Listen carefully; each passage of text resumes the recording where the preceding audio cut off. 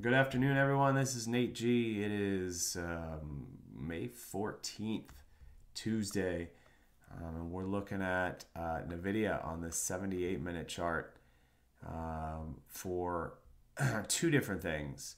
For a trade into earnings or a this week's options, almost a lotto style play.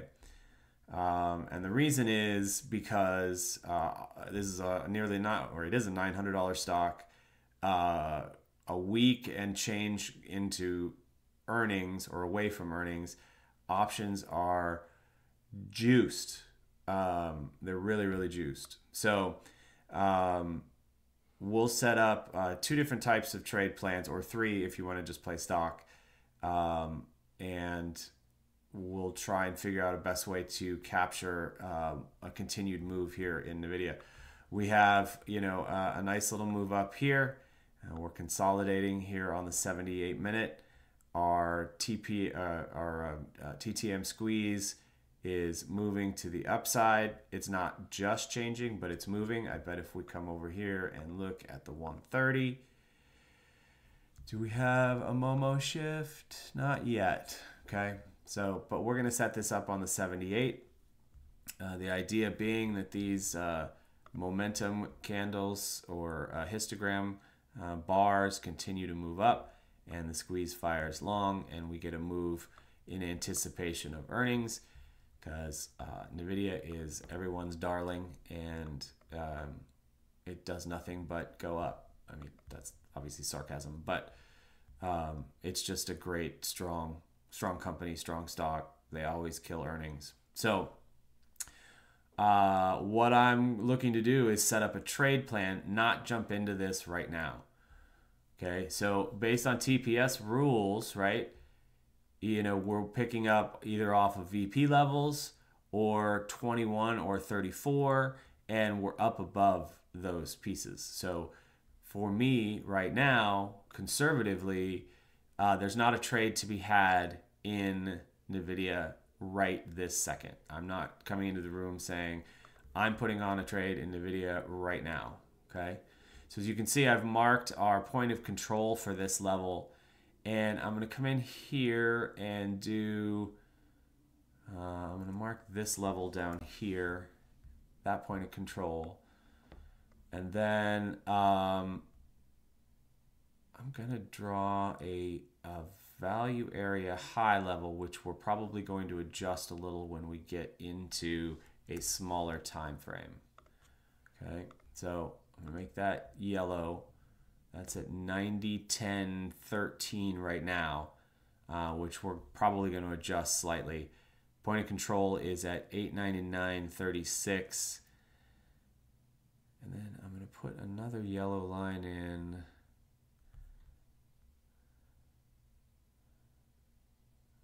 Right. I'm going to put a value area low in here at 892.26, and I think we're going to move those a little bit. But this is sort of the initial value area high, value area low, a stop level, and a point of control. Then I'm going to use my fib tool to see some targets. This is our pullback here. I want to see what the 1272 is. That's 933.42. I'm going to make that level green, and then I'm going to mark the break of the high at 922.45, also in green. Those will be my two target levels. And now let's drill in here a little bit and see what we've got. So this is a 5-minute look at this NVIDIA chart, and as you can see, our point of control red line is perfect. Okay, so I'm not worried about that. This lower line that we've drawn as a value area low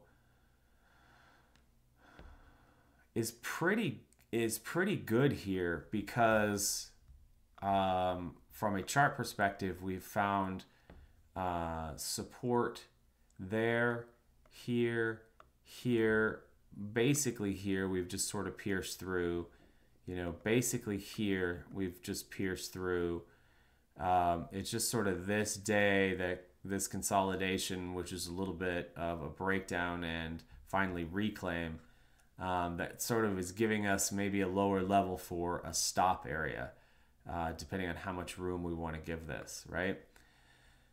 I'm going to check my upper level here, and it looks pretty good other than a few push throughs. As you can see, this larger node, it is the value area high for there, but we've had a couple of push throughs. But again, it's been a spike and fail, right? A spike and fail. So I like where that is at as well. Now, what I'd like to see happen is I'd like to see this come down. I'm gonna move it to a 10 minute so we can see it a little bit better. I'd like to pick this up off of this point of control level. My two spots I'd like to pick this up off on a lotto type play would be 88.22 and or something right down here in 892.10, right? And what that will give me is a better risk reward profile. If I'm trying to pick it up right here and I'm using this spike high green level as my take profit on my first batch, and I'm using, you know, this line down here as my stop, I don't even have a 1-to-1 risk reward. You see how that plays out? That's less than a 1-to-1 risk reward.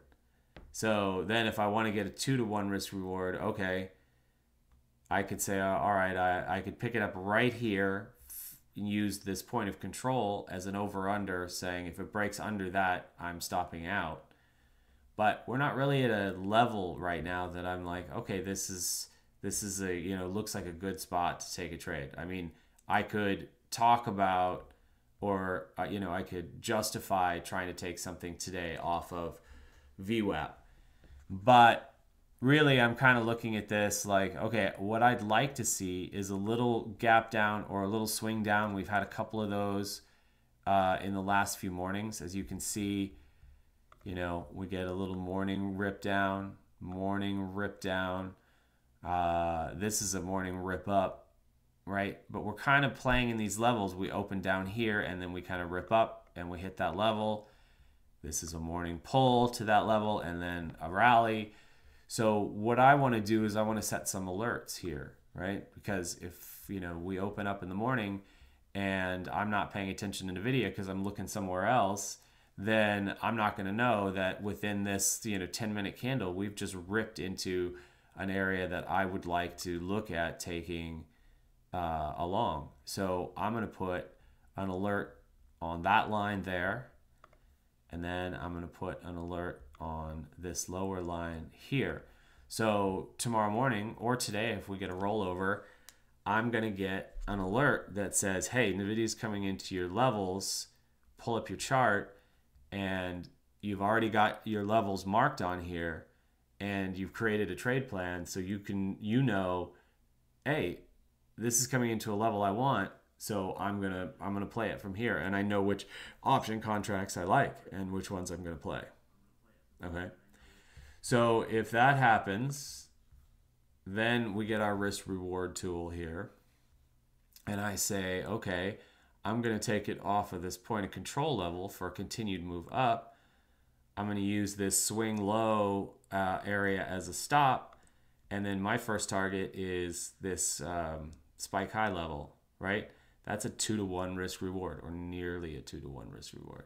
If you're going to take it all the way to the 1272 on a move, you know, we're looking at almost a 3-to-1 risk reward. So this, to me, is a lot better. Or if we get a spike to this low here, you know, we're a 5 or 6-to-1 risk reward.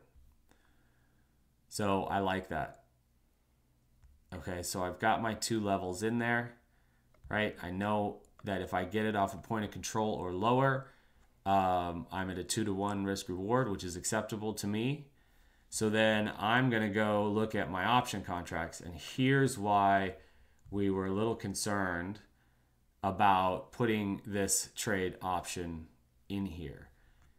If I'm playing the earnings series That's the I would be playing the 524s, okay? Because earnings is on the 22nd. Those are currently selling for, nearly $48 a contract. Okay? So for a large account, I could definitely see that, being a probable trade. That's at the money. Those are the 905s. Right? But that's just crazy. But it gives you more time, and it gives you the potential earnings volatility move as well. The increase in IV. So you could take $48, whatever your risk parameters and size account are, 524s, they're actually like 47.60 or something like that, but I just, kind of a nice round number there. Or if you wanted to be a little bit more aggressive, but not risk quite so much, capital, I also like this week's, but remember you got IV to contend with. This week's 905s or 910s, and the 517s are, $14. But you would most likely need a fairly quick move into one of these levels and then a move back up. This is more of a lotto. This is an earnings series trade. Right? So this is earnings. This is lotto.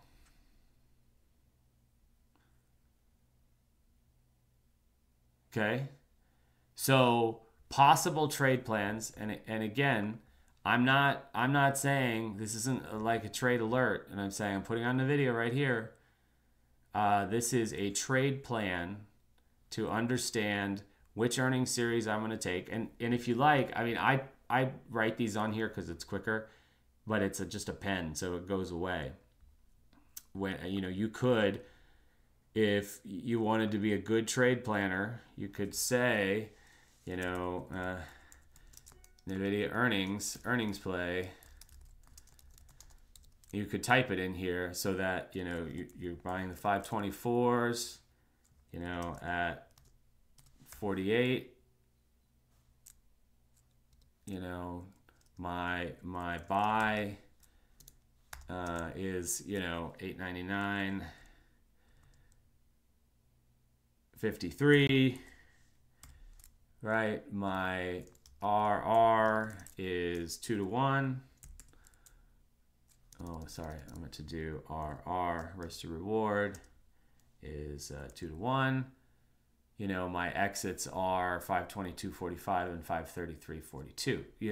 And so then without the writing there, when you get an alert, right, the alert comes in, and this is educational purposes.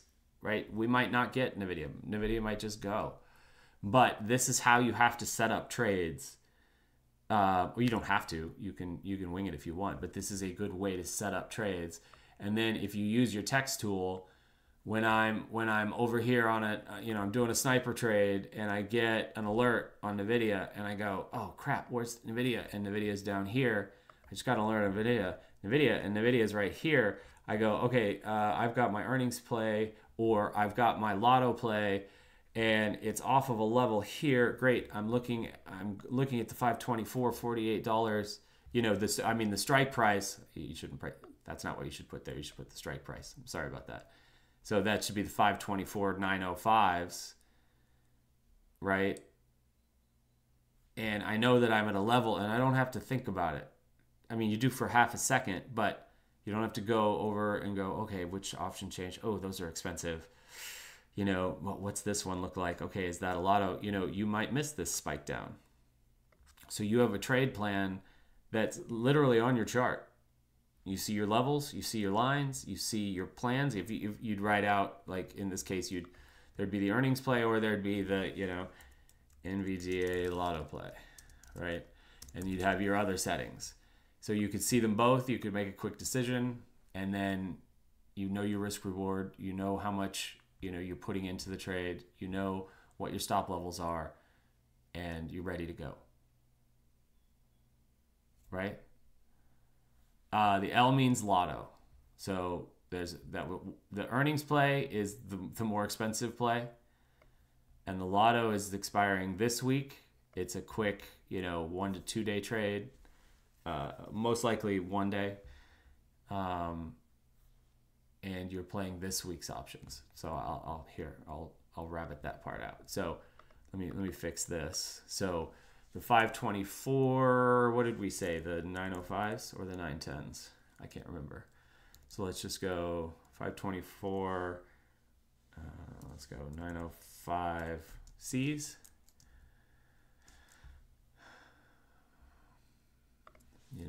We're buying off of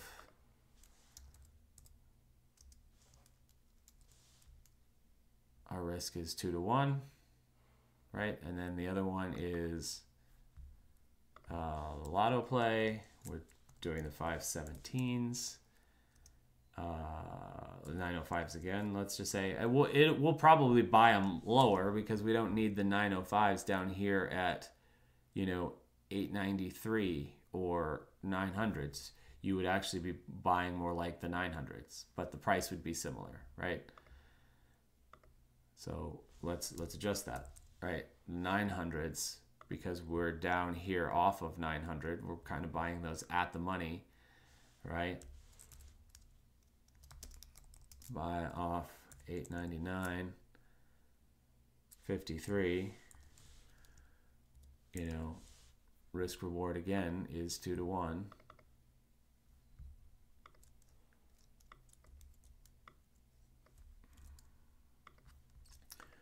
And then as you get more and more advanced, you put in if-then statements. So, if this dips to, especially if you're not going full price, right, or full position, if you're picking up half at 899.53 and it continues to drip to 892.60, you can say adding a second contract at 892.60, stopping below 88.70, right? And taking half profits at 922 and leaving a runner on, or 2/3 off at 922, leaving a runner on for 933.49, which is the 1272 extension of this pattern. And if you have all of those on the chart, this goes back to the person I was talking to earlier. You never have to go, hey, what are we doing with this trade? Is it going to continue to go up or is it busted? You've done this work, and if this is now trading down here, this is busted, right? If this is now trading up here, I because my trade plan was taking off a major chunk at 922, I should have taken off a major chunk, if not all of it there. And I'm waiting to see if it goes to here, and I've set the rest up, for a break-even stop loss in case it turns on me. Does that make sense? And my recommendation is every trade that you take, you make this plan. Even if it's something that has been suggested by, Nate Bear, D-Man, myself. That way you can take ownership of these and understand, and don't be afraid to ask these questions either. Like, hey, if we're getting into such and such, right? What is our stop? What is a good stop area for my trade plan? That's a question that all three of us would absolutely love to answer, right? Because it means you're setting up a trade plan, and it means you're working, right, on becoming better at trading instead of just blindly buying.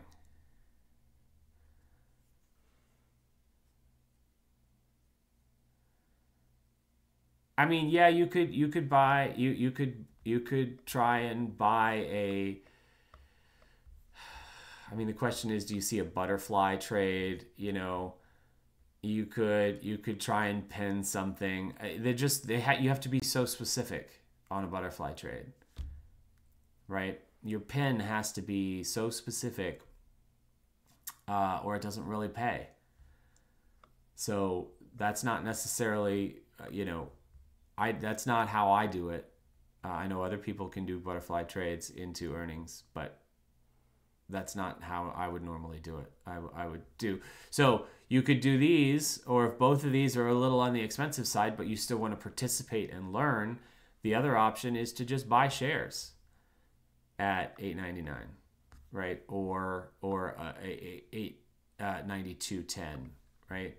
And then just understanding what your risk is, right? The risk reward tool shows you that you're risking $12.23 per contract. Per share.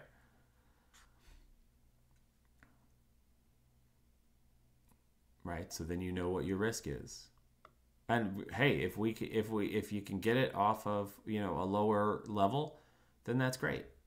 Then your risk is even better. But again, we talk about this risk reward, and you have to be able to honor. If you're not honoring your levels, then this risk reward tool, it does you zero good.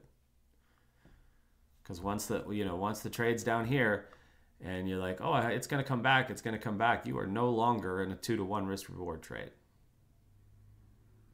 Yeah, you could do a spread.